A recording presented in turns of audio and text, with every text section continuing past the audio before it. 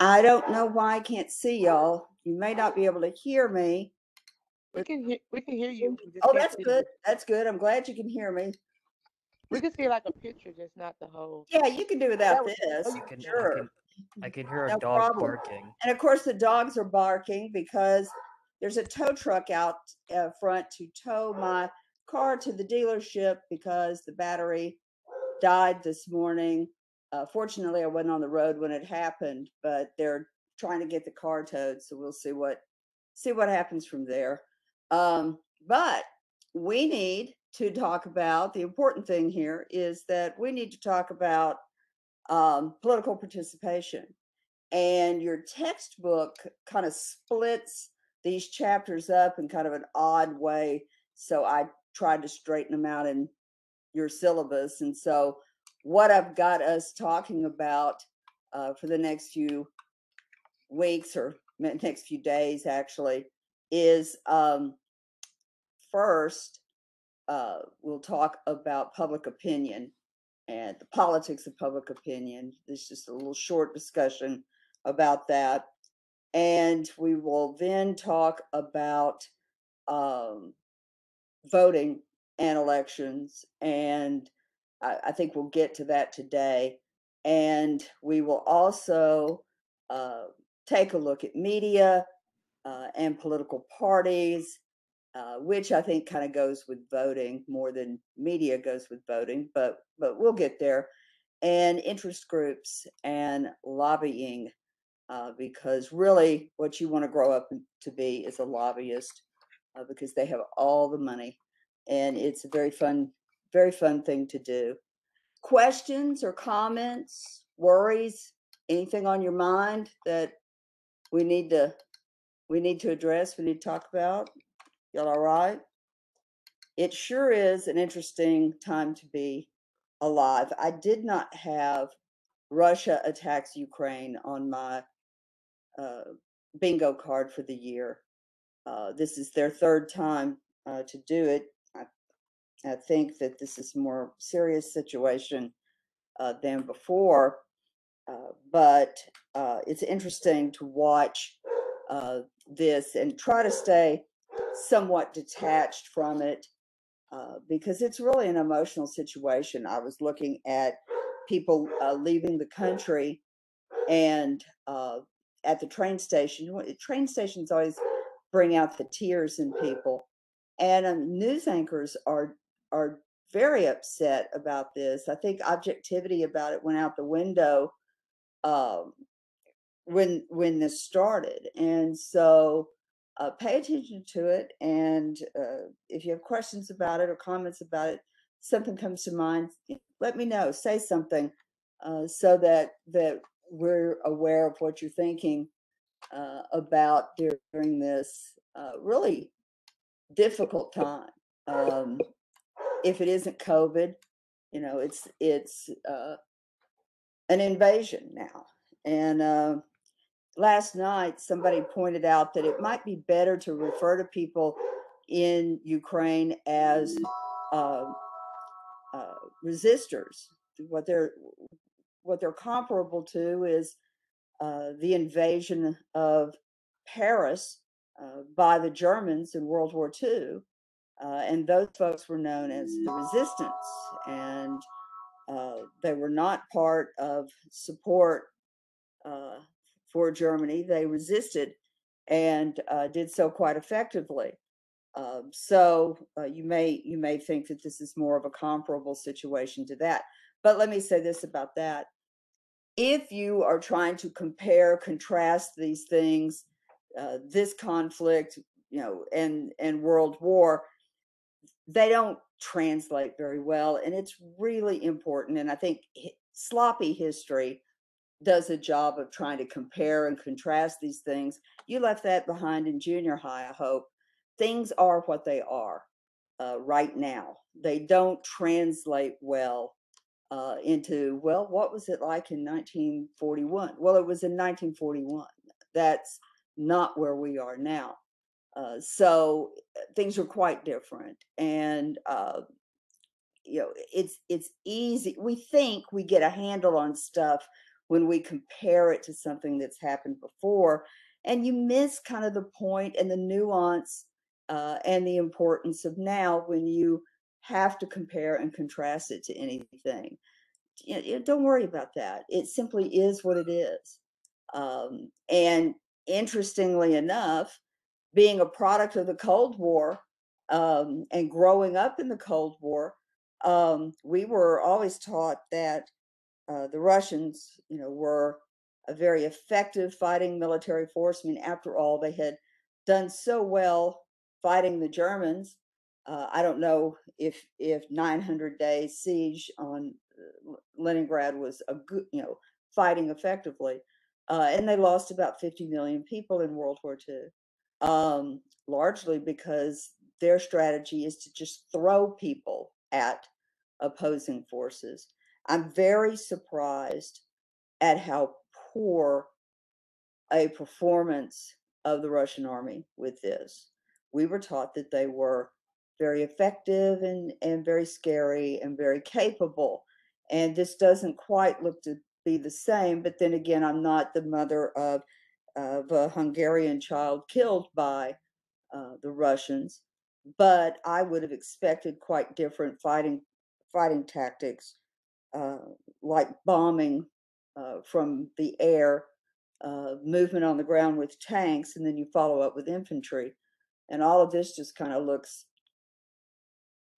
sort of like um, a tornado on the ground. It doesn't have that kind of efficiency at all. And so that doesn't mean that by saying that, that doesn't mean that I'm trying to get you to feel sorry for the Russian army.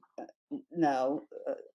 When I was a student there in 1983, when I came home uh, from having been in Ukraine for a while and having been really all over what was then the Soviet Republic, one of the first things when I was interviewing for a job and the CIA was talking to me about a job, one of the things that I noticed when I was there was that, yes, there were a lot of people in uniform, but all of their shoes were different.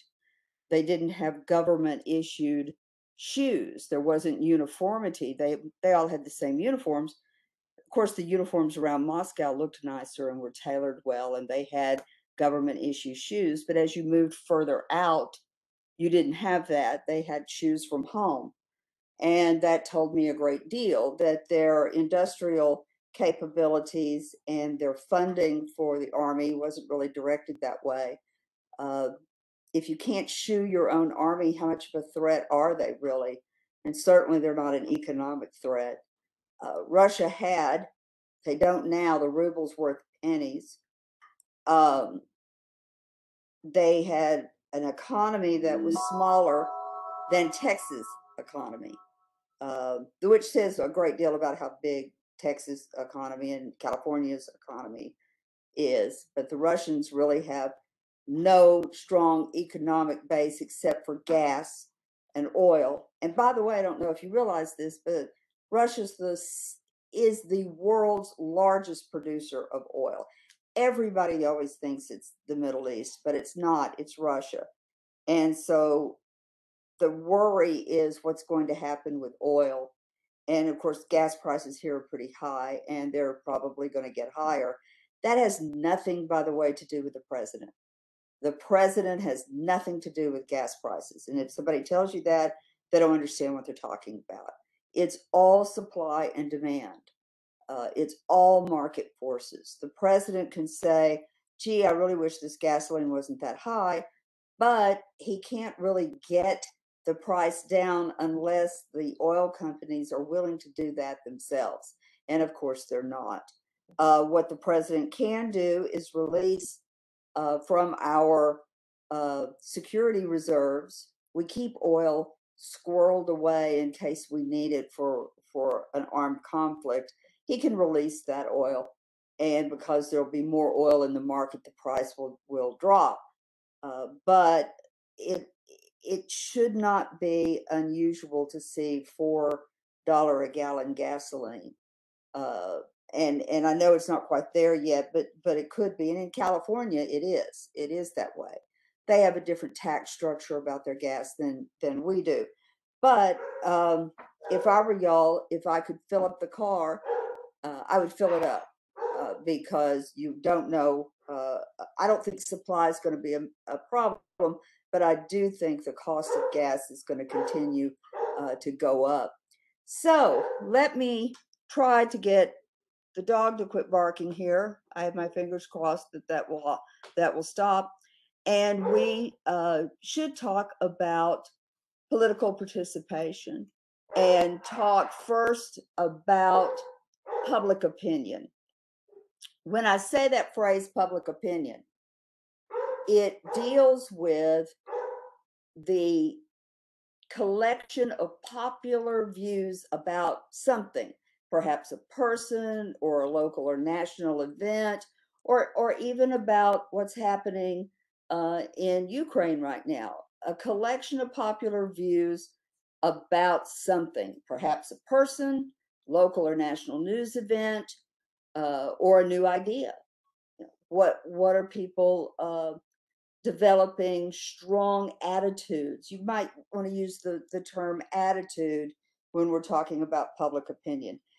Many years ago, that phrase, public opinion, was really crystallized in a book written by a fellow named Walter Lippmann.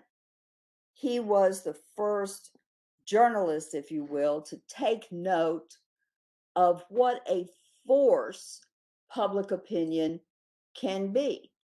And it's interesting if you look at this conflict in Russia and Helsinki.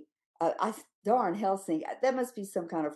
I spent some time in Finland when I was there, and that's the second time today I've done that. I have friends that live in Helsinki, and so I guess they're kind of on my mind. Finland is a constant source of aggravation for the Russians. These folks in Ukraine, where I have spent some time there too, these folks in Ukraine are getting a lot of public opinion in their general direction, that the sympathies of the American public are really with them by and large. I think it took some folks a while to land at that, particularly those Americans who are enamored of Vladimir Putin and who think that Putin's approach to government is the appropriate one, or dare I say, some people think he's a genius. That's really stretching it. But at any rate, it's interesting how people's public opinion, they're trying to shift it to support of Ukraine. There were a number of people who really like Russia and who really sympathize with Russia, Fox News being one of those. And it's interesting to see how they're trying to straddle this and parse this, because public opinion, the general public's opinion, is really with sympathies with the Ukraine. Where do people's opinions come from? And this is something that's tremendously interesting to me. I keep in contact with some folks. I'm still friends with some folks that I went to school with, public school, first through 12th grade together. And we talk about this regularly, that here we are, we were all raised in lower blue collar families.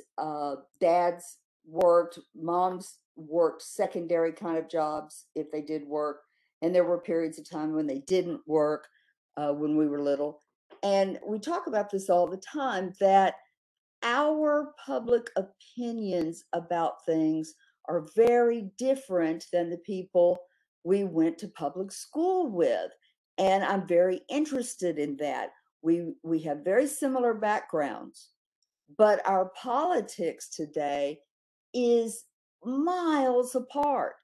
My view about government, of course, it's my profession, but my view about government is somewhat different than, say, the kids who grew up next door to me, um, in the same socioeconomic uh, frame. What is different? And you might notice that as you go to college and you make friends and you keep in touch with the ones that you uh, went to school with, you may notice differences in your opinion and theirs. And so I'm always interested in this. I think it's terribly interesting how different people who are in the same settings and the same socioeconomic background, how different their opinions can be from each other, and what are the factors that make people have the opinions that they do and make people have differing views about the same set of circumstances.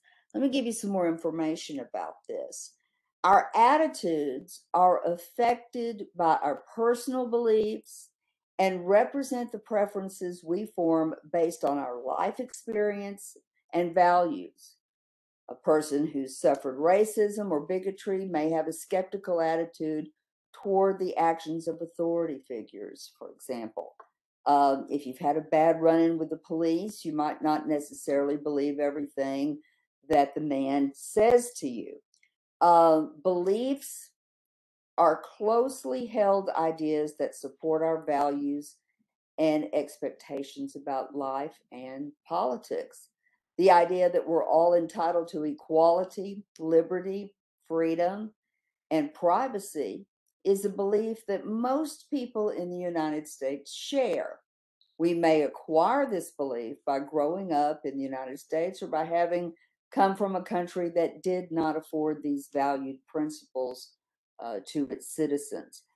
That's kind of a nice way of looking at this, when in fact our views can be just alarmingly divergent. As your textbook points out, it says that uh, the idea that most of us are entitled to equality and liberty and freedom and privacy is a belief that most people in the United States have. That may be true. It might be true. But if you apply that to specific interest, and I'll give you an example, and I'm prepared. I'm going to brace myself for to y'all's reaction about this. But there it says that people have the belief that everybody has a right to privacy. Well, if you parse that out and think about it a little differently, privacy is the foundation of our beliefs about reproductive rights. We think that the government, and when I say we think, I'm prepared for, a third of the country to automatically disagree with what I'm saying. It might be 2/3 of the country. But it's certainly in the last 50 years, it's been the law of the land that on the basis of privacy, a person has the right to determine their own reproductive freedom, their own reproductive capacity. That birth control, uh, in specifically abortion and generally birth control, um, is a private matter. It doesn't have anything to do with the government. Well, in about 2 months, you're going to get a Supreme Court ruling that will either return us to the way things were in the 1970s, where we lived in sort of this patchwork quilt of rights, where some states allowed for abortion and other states did not. Some of my law school buddies say, okay, that's the way that's going to come down. And I have a different view about that. I don't think the Supreme Court will be quite that generous. What I think the Supreme Court is going to do is outlaw abortion altogether. Why? If you accept that abortion is terminating a life, then why do people in New York get to terminate lives, but people in Texas do not? You can't have a country these days with because we straddle different distances quite easily. You really can't have a country these days where you allow rights in one state but don't allow those rights in another. And what I mean by that is some people believe that it is up to the states to determine whether or not a woman can secure a legal abortion. Why should women in New York have that right and women in Texas not? It's going to be a little difficult to explain that unless you remember what I said to y'all about states have a right to protect uh, the health, safety, morality, and welfare of its citizens. Then, under that rubric in uh, Amendment 10, uh, uh, yeah, well, wait a minute. Let me think for a second. Yeah, in Amendment 10 to the Constitution, what you're looking at are states have some rights that the founders did not anticipate, and that states have the ability to regulate what? Those four police powers to regulate uh, safety, morality, health, and welfare, and abortion laws fall under that. So they see a state by state handling of that uh, reproductive right. Or there will be some people on the Supreme Court who say there's no right to abortion anywhere in this federal Constitution, and there's no right to privacy, because that's the basis of Roe v. Wade, that there's no right to privacy in this Constitution, I and had a quick, they will abolish abortion altogether. What were you going to say? I had a quick question about Please. the abortion thing. Yeah, So I know you were saying that Roe versus Wade, right, and something like that. So it didn't happen before. Will someone else be able to run later on and come back in and change that? Will it be an sure, ongoing thing? Will they just sure. Law changes all the time, and we change with the law. And so 50 years ago, the Supreme Court was able to say, we see a right to privacy in this Constitution.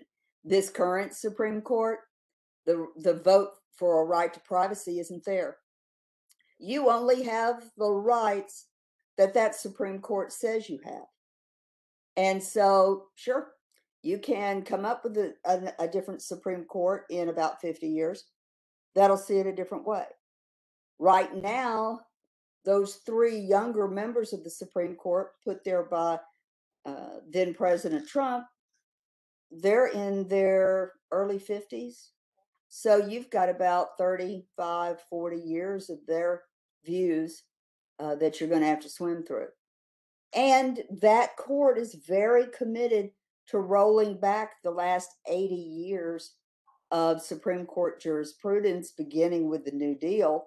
And so lots of things are going to be declared unconstitutional. And a lot of the Constitution's really safeguards in it that came about in the last 80 years are going to be gone. Another one, and you better brace yourself for what I'm going to say. I'm going to say this, brace yourself. Birth control pills, just because they were invented in 1960 didn't mean you had a right to them. States busily went about criminalizing birth control pills. And it took a Supreme Court case of Griswold versus Connecticut to secure the right for married couples to get a prescription for birth control and to have birth control pills. Griswold versus Connecticut. Okay. When abortion is criminalized, be prepared for birth control pills to be next. quick question then? Because it's like if they're gonna stop, they don't want to do the abortion. They're gonna stop the birth control. So you're gonna have so many people that are having kids. then that's going to turn it to a lot of people relying on government assistance. And I thought that was one of the big issues that, you know, Wait, it's supposed to be. Go ahead. government assistance? Do you think there'll be any left? Because That's the thing. It's going to be, that's kind of that's what I'm the getting point. at. It's going to be a lot of kids that are Yeah, going to suffer from this. but wait a minute. You think anybody cares about that? What I'm driving at is people have chipped away at so-called rights to Medicare or rights to Medicaid, or, for instance, Planned Parenthood provides more than birth control pills or abortion services. They might be the only health clinic within 100 miles. In Texas, there are over 100 counties that have no hospitals. Okay. I know that's hard for you to imagine in Houston, but they have no hospitals. And so the folks who are pro birth might be anti government assistance. And so don't assume, this is so important. I'm so glad you brought this up. Don't assume the way that you live now is going to be concrete. If anything, Buddhists teach that the world is impermanent. And I think that's an interesting philosophy. The law doesn't stand still. People who interpret that law bring every bit of themselves to that moment. And so if they are anti public assistance, okay, we can take care of that. We can abolish public assistance. Nowhere in the Constitution does it say you have a right to that. These people are what are known as originalists. Now, frankly, I'll be straight up with you. Nobody in law school with me ever talked like that. We didn't talk about the law in terms of being an originalist or a progressive or anything like that. That is kind of a made up political science sort of thing. But there are people who believe that the Constitution should be interpreted exactly the way that it reads. And it doesn't say anything about public assistance in it. So, do governments really have to provide that for people? Well, about 90, almost 100 years ago, right at 100 years ago, public assistance was unheard of. We didn't have that. We didn't have Medicare or Medicaid. That happened in the middle of the Johnson administration. So, don't make assumptions about where the law is, because that doesn't necessarily mean what's going to happen. Birth control pills will be next, and they can strike. The right to birth control pills was settled on what?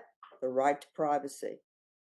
And there is no right to privacy. You have to look at the Constitution in a particularly good mood to find that there's anything in it that says anything about privacy. The Fourth Amendment says that if the government wants in your house, they have to have a warrant. And it says that people have a right to be safe uh, in their persons, uh, safe in their persons and papers from unreasonable search and seizure. So that means you have to have a warrant to go into somebody's house. Literally, it doesn't say anything at all about birth control or now what was the status of abortion in 1787. Women routinely aborted fetuses up until that time of feeling motion, or as the term went, quickening. If there was no movement yet, then having an abortion was perfectly acceptable in colonial America. But you know, laws preventing women from advising about abortion came about when you had midwives. Y'all know what a midwife is, right? She's not a doctor, she's not even a registered nurse, but if you're going to have a birth at home, sometimes you can have a midwife perform that and home birth. Um, by the way, my parents weren't born in a hospital. Having babies in a hospital is a relatively new thing. Jimmy Carter was the first president, uh, or I should say, the last president born at home and wasn't born in a hospital. After that, it was pretty routine.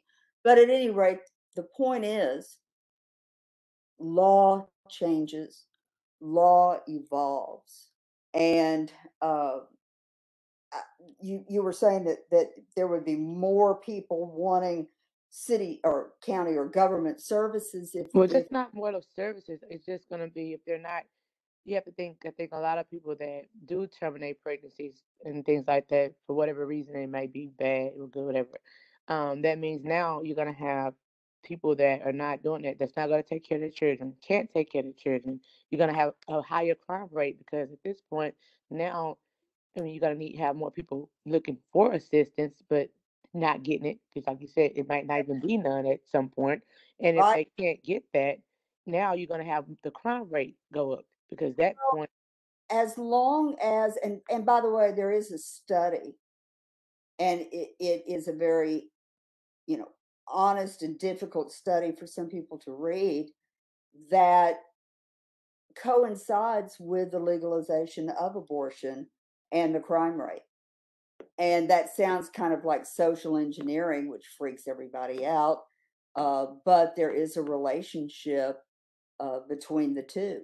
But fundamentally speaking, most of the rights that have been afforded women have come after the availability of the birth control pill. Because and there is no equal rights amendment. Students think that all the time, that the Equal Rights Amendment passed. Yippee. No, it did not. There's nothing in the Constitution saying that you have to treat women equally. Um, why did that come about? Well, in passage of the 1965, I mean, strike that, the 1964 Civil Rights Act, a woman uh, member of Congress really pushed them to put no discrimination on accounting of sex in the text of the bill, and these guys, kind of to humor her, did, and it passed that way. Lo and behold, signs and wonders, it passed that way. So discrimination against women strictly on the basis of being a woman, you had grounds to sue, in other words. But one reason women were able to go to college, one reason women were able to hold a job in the marketplace, was because she could control her body. Yeah, And I was it's getting that. discriminatory. It's discriminatory to fire a woman because she's pregnant. And there are laws about that. But if women are unable to control their reproductive rights, their bodies as women, if you're thinking, well, she's just going to get pregnant, so why send her to college? Or she's just going to get pregnant, so we're not going to have her as vice president of banking. It's so and so, because she'll just be pregnant and have those kids and have to go home when the kids are sick. So at any rate, that was the basis for not promoting women or not taking women seriously, because they couldn't control their own bodies.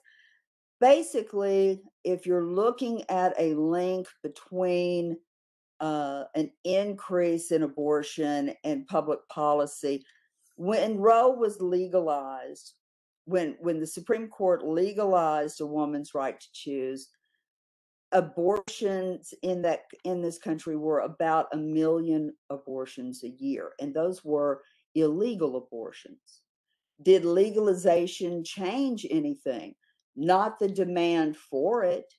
Not the demand for it didn't really change. You still had about 1 million women a year seeking to terminate a pregnancy. The difference is that there were facilities that were public, open, sanitary, regulated, because women's choices before Roe, about 1 million a year, were uh, somebody would go to a friend, and a friend would help a woman terminate her pregnancy, and a lot of times that ended in death.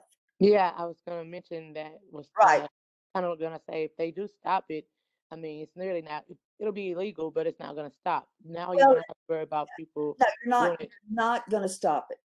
But The that's what I was gonna say. Yeah, because you're gonna have people going back to like back in the old days when they would do it that with Yeah, hanger. Well, I don't want to just say hangers, but the other ways that they would use right, different methods, and it's unsafe.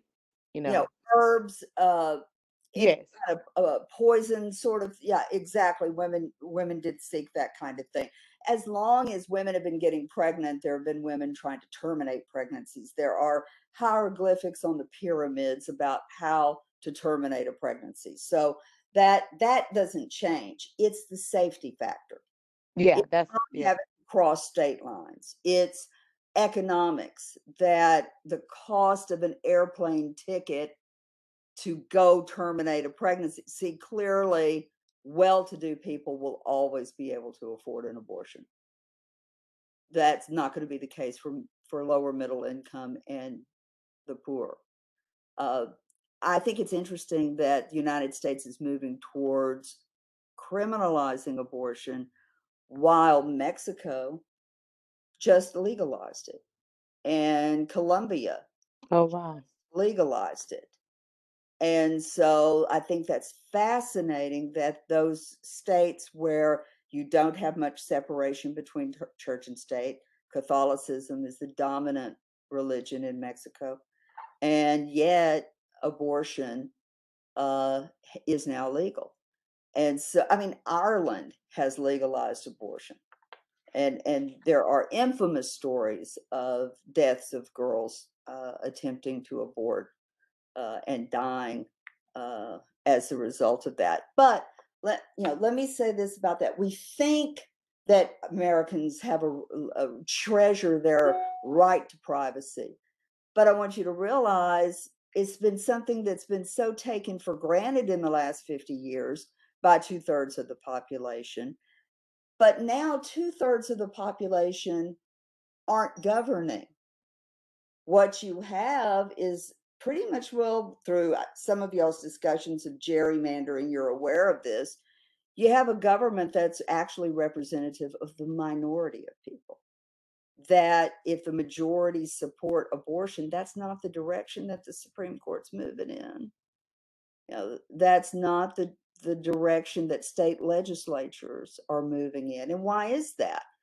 Because Democrats have not been able to articulate the reality of their support of those concepts. And I'm going to say this, and y'all can be critical about it. I don't think people actually believed this was going to happen. I Yeah, don't think they believed it either.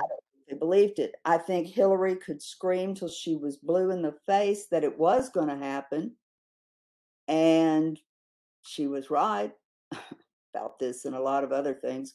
But it may be that people have to get so close to the loss of rights before they snap back and say, wait a minute, I didn't think that's what you meant.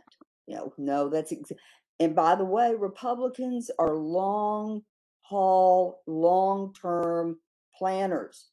They have been planning to take over state legislatures. They have been adamantly working for a much more conservative judiciary. I mean, the 2016 presidential election was about the Supreme Court. It was about those empty seats that were going to come vacant under Mr. Trump. And who did you? The only reason to pay any attention to who's president, folks, is the Supreme Court, because those are lifetime appointments, and they got what they wanted. They can hardly stand themselves. They know that this spring it's going to be, or this summer, it's going to be a very different world than it was in the fall, because they're going to strike that. And they're going to strike affirmative action next year. They're going to strike affirmative action. You're not going to have affirmative action in hiring or education after next year. They've agreed to hear the case. They agreed to hear it because they're going to overturn it. That's why they picked it. And you will have Clarence Thomas, who is adamantly opposed to affirmative action. He gets very upset about it because um, he went to law school at a time where they looked at applicants based on race and said, you know, there aren't very many Black lawyers. Perhaps we should have more Black applicants to colleges and universities and law schools. That's why. Okay, that's why. And he was angry about that. And I just want to give you a little warning. He'll be the one that writes the opinion for the court against a constitutional protection for affirmative action. Affirmative action, by the way, has more constitutional grounds in its favor than Roe v. Wade does. Because what is affirmative action and its connection to the Constitution? The Constitution says, you know, in the first 10 amendments and then later in the 14th Amendment, that you're entitled to due process of law, and that there is um, in the Fifth Amendment a due process of law clause for the federal government, and in the 14th Amendment it says equal opportunity and due process. Equal opportunity only appears in the 14th Amendment, no other place in the Constitution. And equal opportunity is the bedrock of affirmative action.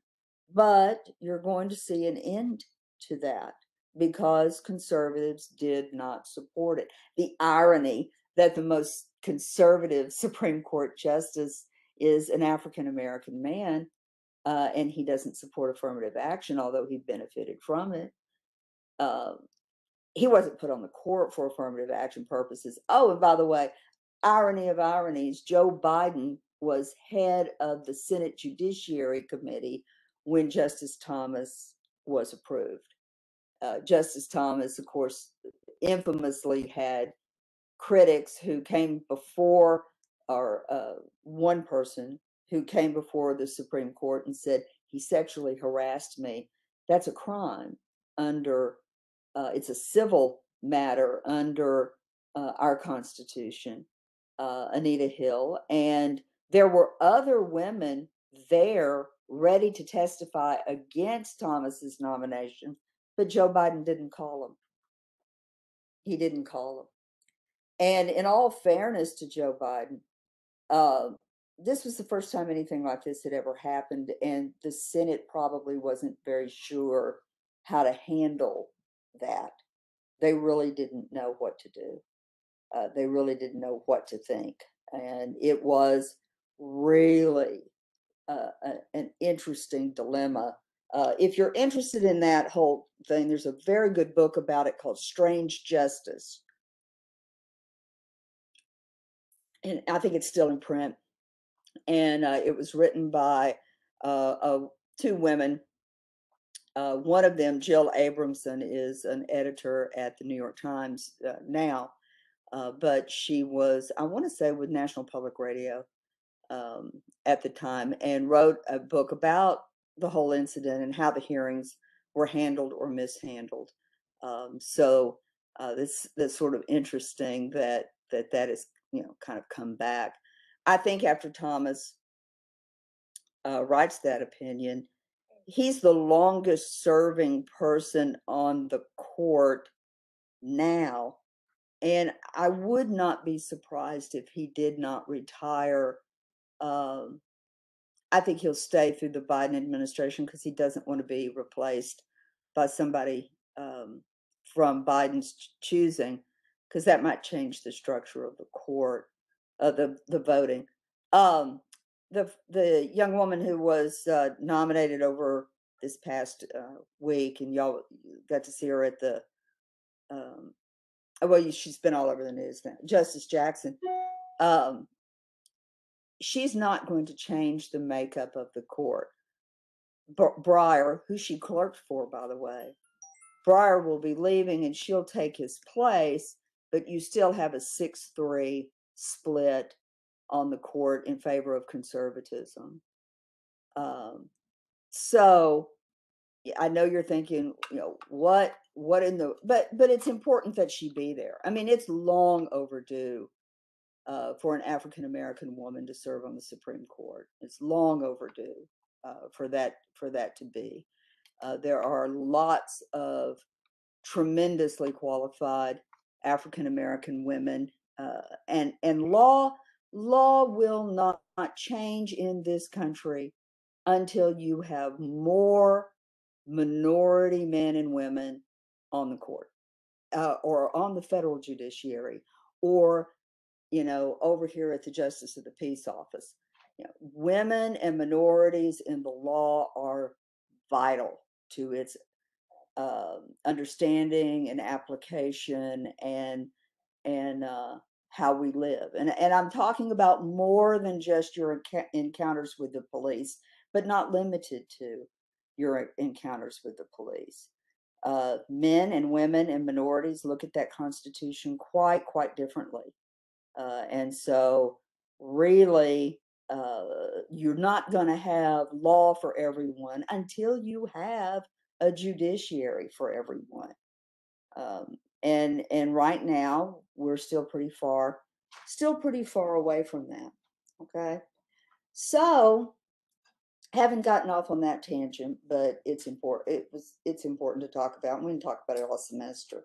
And y'all don't be intimidated by the process.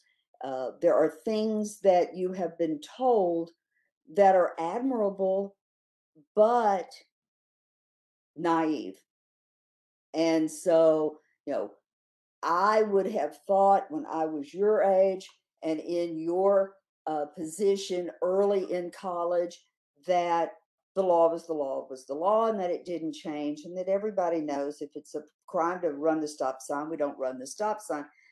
We all have innocent views, and we can't function really without that kind of hope toward um, legal issues. But we all know that not justice isn't equal before the law. And we know that well to do people have a different time with the law. And we know that, I mean, realistically, we have to understand that it's different when you're a woman, it's different when you're an African American, it's different when you're Hispanic. It's different. Can you believe in this country in this year that Asians cannot walk down the street without vitriol and being attacked? What the hell? You know? But yeah, and there you can go back in the history of being an Asian American and discover that there were actual laws about how it was hunky dory to discriminate against Asians, and the laws out in California were really written in such a way as to discriminate and curtail against Asian Americans. It was dreadful. It was horrible. And you can make it all the way through life and not know those things, but your life will be a lot richer if you understand where we've come from. And I think it's fascinating at this time in our lives that there seems to be people who are genuinely afraid for you to know what really happened. They want that Disney version of the world. I don't know why that got popular to say that Disney version of the world where everything's sweet and innocent. I don't know, y'all. I've been traumatized by Disney movies. Bambi. My gosh, they kill his mom. Moms are always getting killed or kept away from babies. Dumbo, for example, he can't reach his mother. His whole learning how to fly has to do with can't reach his mother. They're pretty sad people over at Disney. But at any rate, it's a mighty rosy world if you don't know these things. And it's important for you to know them because we're better when you know the truth. Don't ever be afraid of the truth, and don't be afraid of our history. We can take it. We can shoulder it. We can build a better society if we know where we hail from and what happened. Right? So somebody said, I remember doing a summer job as a cashier at a supermarket. And during the Asian hate was at its peak, and I got many looks, and many people were obviously avoiding my section because of me being an Asian. I'm sorry that that happened to you. By the way, since you said supermarket, here's a little assignment for you. There's a book, a short story collection, and it has a story in it called A and P. You know, the grocery store chain, A and P grocery store. You might not ever have heard of them. I grew up with A&P grocery stores in Dallas, and it's the writer of the story is John Cheever, and you ought to read it. It's about a young man who has a job sacking groceries at A&P in the summer in a beach community, and some of his friends come in from school, and the girls are wearing swimsuits, and they don't like that in the grocery store, which is weird in a beach town for you not to accept people in a swimsuit. And the manager of the store told the young man, our hero in the story, told him to go tell the girls that they had to leave the grocery store because they had swimsuit on, and he quits rather than do that because that's not what kind of person he is. It's a pretty good story. All right, so when you develop, and you might want to take a note in the margin of your reading here, when you notice a difference in how you think or feel about something. Let's say that you're pro-choice and your whole family is anti-choice. What made you, and you don't have to tell me personally, it's not, but I want you to think about this. What made you have a different point of view? Because one of the most important elements of why we think the way we do is parental guidance or parental exposure to ideas. Why does somebody vote Republican? Because their daddy was a Republican, and there's probably not much more thought that goes into it than that. You know, when I was growing up, the socioeconomic group that I was in their parents voted Democratic, but it changed about the time I went to college. Why did that change? I went to college, graduated from high school in 1980. And so the Reagan Democrat, uh, Ronald Reagan's presidency and his election caused a lot of people who voted Democratic in the 60s and 70s to vote Republican in the 80s. And so that was a huge swing in change for the country. But usually, if you grow up in a house full of Republicans or a house full of Democrats, that's going to be your political party too.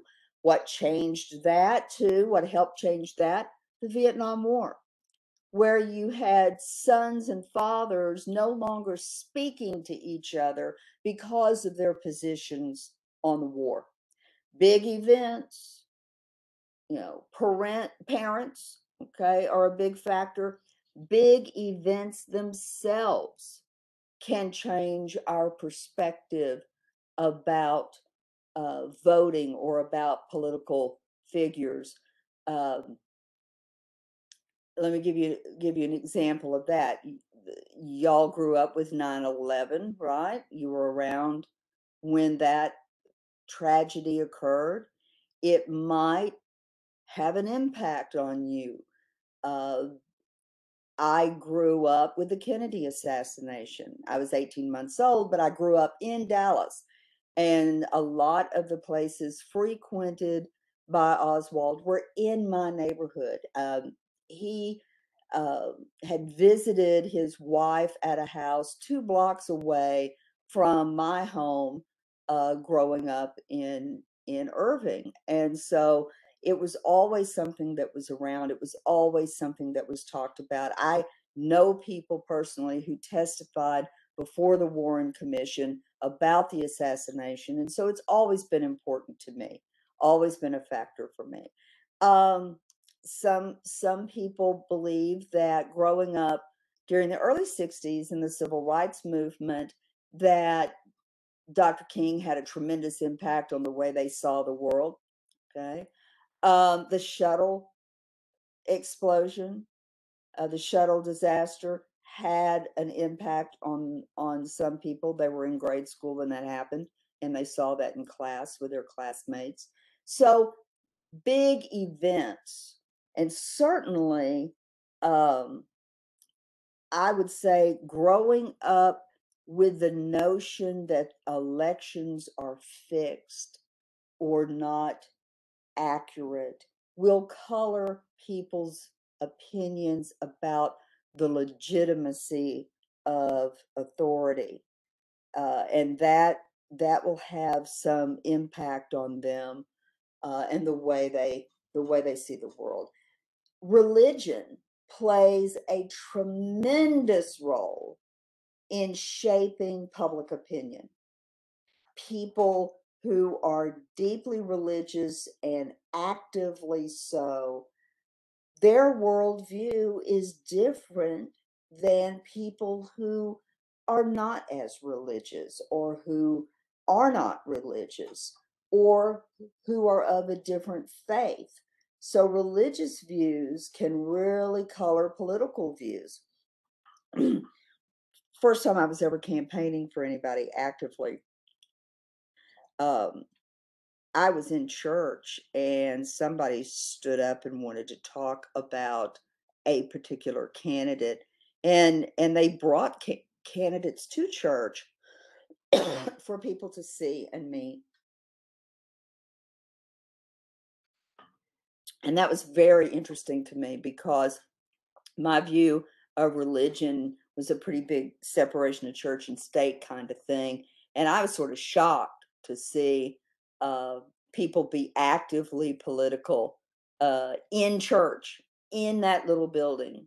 You know, this is the church and this is the steeple, and you open the door. Yeah, right. Remember that nursery rhyme? Okay. But people actually campaigned from the pulpit, and that was really surprising to me.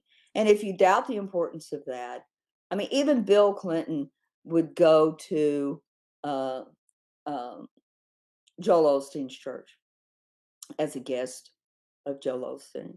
So people are influenced by the church experience. And they're not just influenced 1 or 2 days a week, but they incorporate church into their day-to-day lives, and it informs their opinions of the world. Um, College and non-college education, so we could say education, has a tremendous impact on public opinion and developing public opinion. That is a tremendously important element of that. All of these things are called agents of socialization. Church, political events, you know, the time you grow up, what's going on in the world at that time. School itself can be a real agent of socialization. Um, it Those kinds of things. What gives you, and think about this week. Um, think about what kinds of things have shaped your public or your political beliefs. What do you think has influenced you in terms of your political beliefs? I'm very fascinated with it, very interested in that, and so that'll help further our discussions about public opinion and how important those things are.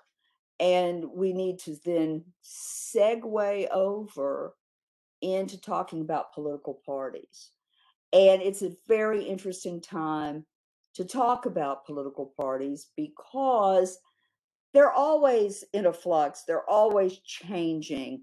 However, there is quite a change in the modern Republican Party that used to have a very clear, well articulated agenda. We are for these things. And now the Republican Party is sort of the party of Trump, the party of this one fella, this party of the values of this one fella. And I'm very curious about how Republicans deal with that. Do they still adhere to their values, which may be quite different, than Mr. Trump's values? And y'all, it's very unusual in our politics to have one fella shape an entire political party the way that Mr. Trump has. I mean, when a Democrat is in office, that Democrat is head of party. So when Mr. Obama was president, he was head of the Democratic Party. Mr. Obama, uh, that was the case. Mr. Biden, he's the top Democrat. He sort of sets the tone for the party. But when they leave office, most presidents, most former presidents, sort of disappear, and they play a lot of golf, and nobody talks about them anymore and listens to them. But that's not the case with Mr. Trump, who's very obviously wanting to run for president in 2024. Over the week, there's been a convention of conservative political, the Conservative Political Action Committee, or CPAC, had a convention, and Mr. Trump led his party in a straw poll. Y'all know what that is, right? Where the poll doesn't really matter, but that's sort of what their thinking is.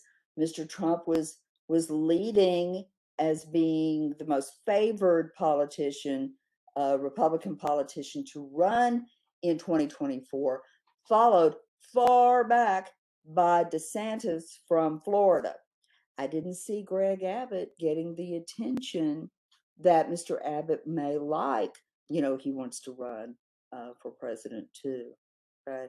So everybody wants to run, but Mr. Trump has so dominated the field and dominates Republican thinking these days, and it's quite unusual to have that. Okay, let's quit.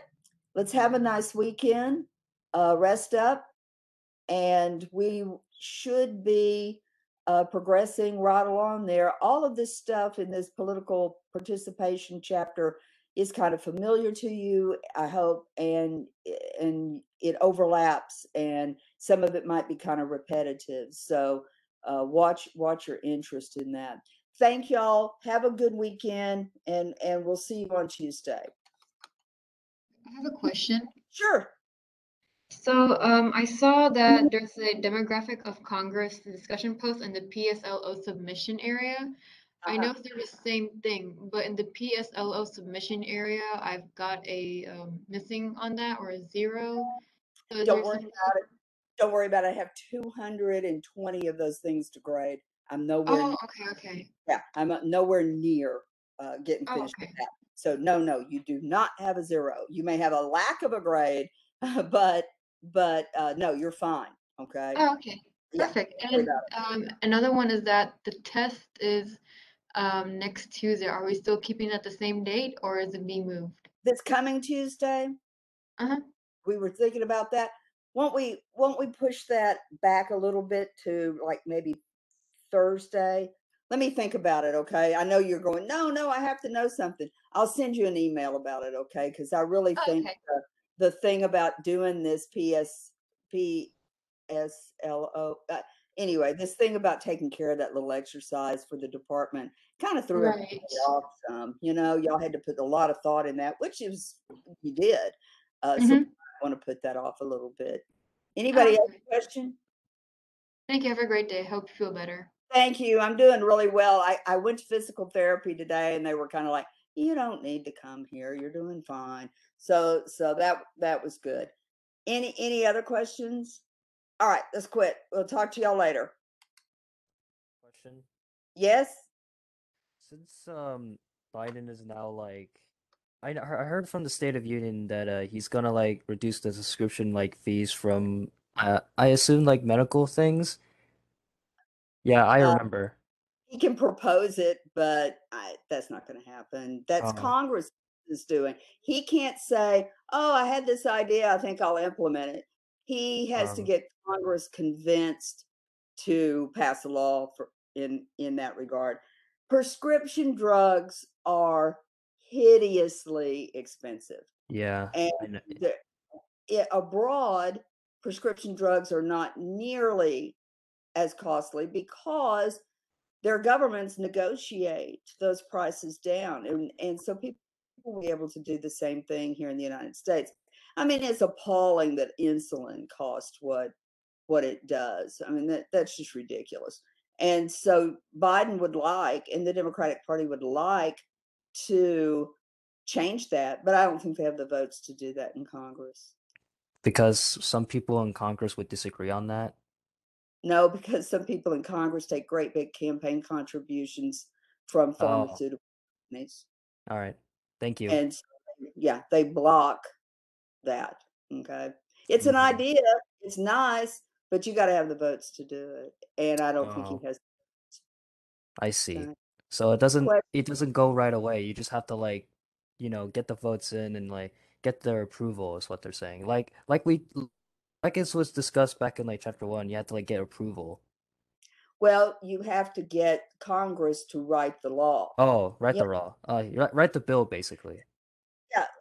Well, you got to get them to write the bill, introduce the bill, get the bill out of committee, get the bill to go through the process, and get a majority of votes for it in the House and Mm, Senate. it's a long That, process.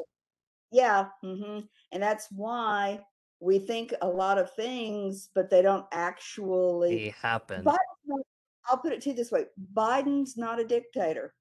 Mm, He can't say there will be fair pricing for pharmaceuticals. Boom, it happens. It doesn't work like that. A mm, democratic society has the process of Congress passes laws and the president executes those laws. And mm. he can run on the idea of reducing the cost of pharmaceutical drugs. Notice Mr. Trump said that to his audience and his supporters and to his Congress, and it didn't happen under him either. Mm. So So the Congress is like, yeah, Congress, the legislative branch, and they write legislation, and the president is only there to carry that legislation out.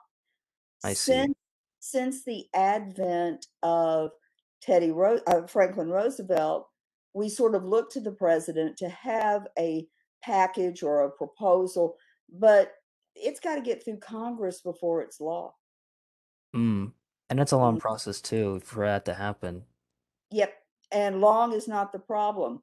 The problem is how interested are these people in actually doing that? And Mm. if they take campaign contributions from pharmaceutical companies, which is perfectly legal, they have their reason appealed to. And Mm. so the votes are there to stop that from happening. Oh, so they're kind of blocking this idea out. They have no interest in passing that law. Mm. None whatsoever. Because in order to get elected, they take campaign contributions that pay for their campaigns, and the campaign contributions against fair pricing in pharmaceuticals is a lot stronger. And people who are for fair pricing in pharmaceuticals, who are they going to take campaign contributions from? The pharmaceutical industry wants wants no law interfering with their ability to make a profit. And so they give campaign contributions to keep it from ever coming for a vote. It's like a conflict between two sides on who gets the vote. That you live in a capitalist society, you shouldn't be surprised that government is Yeah, not, it's competitive. It is, and yeah. there are more than two sides to every story. More than two sides. Yeah, multiple sides. Yeah, I know I shouldn't be surprised. But it Mhm. was but it was convincing though, to be Well, fair. it's a good idea. I think ice water coming out of the faucet's a good idea, but I don't look for it to happen. Oh, because it'll never happen, basically. Right. Yeah. Well, The only way that it will ever happen is if the dynamic changes and people say, I don't care if that guy is bought and paid for by the pharmaceutical industry. I'm going to have the sense to vote for his opponent. mm, And you change the makeup of Congress and you get different legislation as a result of that. You know, the thing about redistricting, mm-hmm. I noticed that everyone sort of gives up when they hear this argument that, well, redistricting is part of a way of life, and they produce these districts where Democrats can't win. Nothing says you have to vote the way they expect your district to vote. You Mm. can vote against those guys who benefit from redistricting all day long. Here in Fort Bend County, the most diverse county in the country, the voting patterns are heavily Democratic. So the legislature wanted to break this up here so that Republicans maintain a competitive stance in Fort Bend County, that they can still get elected regardless of the makeup of Fort Bend County. Don't you think those people in Fort Bend County are smart enough to see through that? They might not vote for a Republican member. They might vote Democratic. Mm. You know, in other words, people don't have to do what they're predicted to do. Mm. So if you think redistricting is really harmful to your guy, that doesn't mean that you stop voting for your guy. It just means that you have to get more people out to vote. Get more influence. Mm-hmm. Mm-hmm. All about the influence. Yeah. Yeah. All right. Questions? No. Comments? All Thank right. Let's you. quit.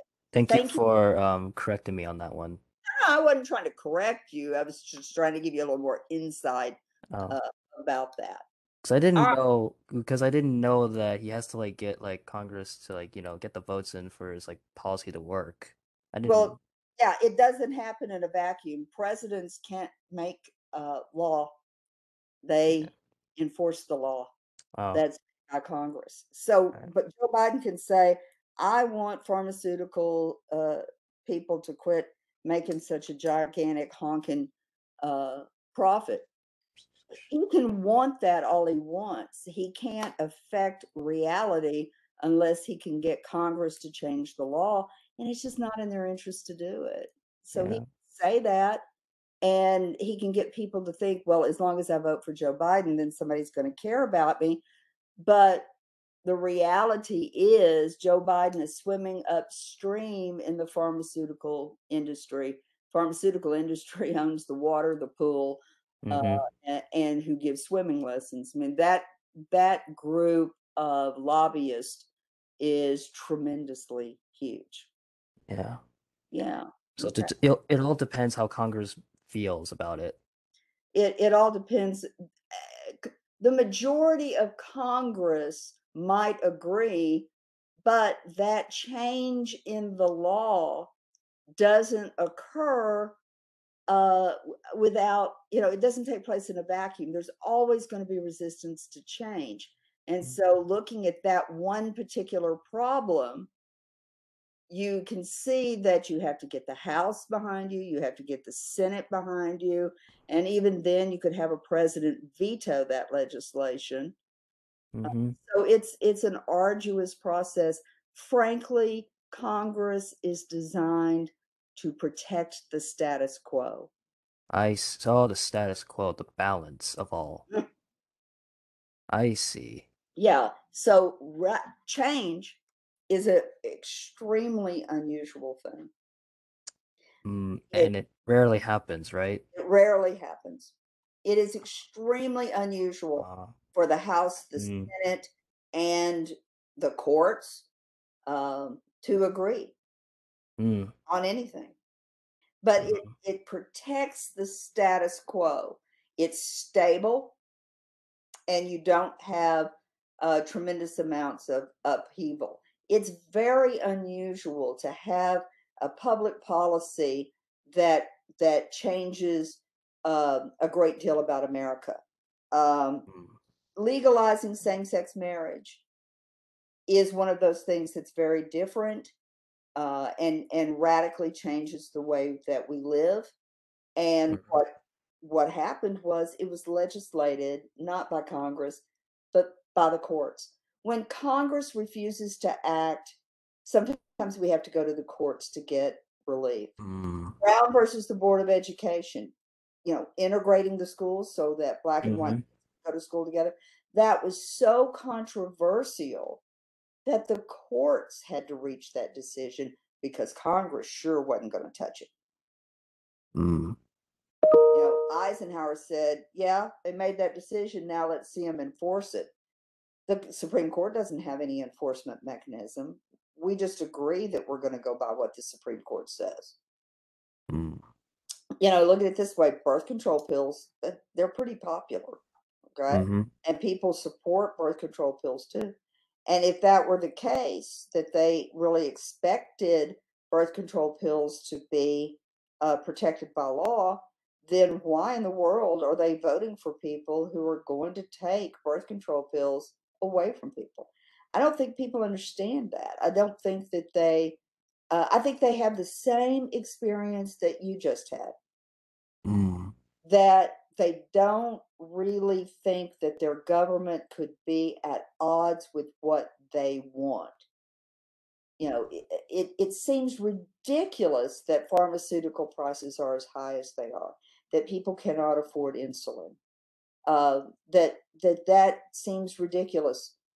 But it's the reality that we live with. I just don't think people realize that. I think that they're distracted by a bunch of stuff rather than paying attention to the actual way we live on the ground. That there are people who are doing without insulin, and they're going to die an early death as a result of it. A lot of people don't think about government and politics until it directly affects them. Yeah, true. Yeah. That's actually a fact right there. Yeah. All right, we'll see y'all later. Talk to y'all later. All right, thank you. Bye. Thank you. Bye.